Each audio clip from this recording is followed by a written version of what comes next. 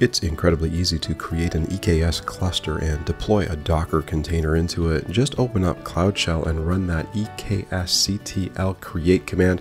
Provide a cluster name, provide a version for Kubernetes, specify what region you're in, give your node group a name, and specify the type. I like T2 mediums. Then all you have to do is wait for the cluster to be created and then run the kubectl create deployment command. Give it a name, dad jokes deployment, and point to an image. I'm pointing to my dad jokes container on Docker Hub.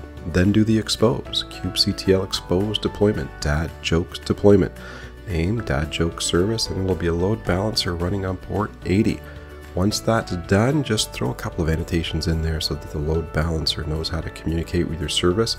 Get your service, kubectl get svc, get the URL and the port, and boom, your application is deployed.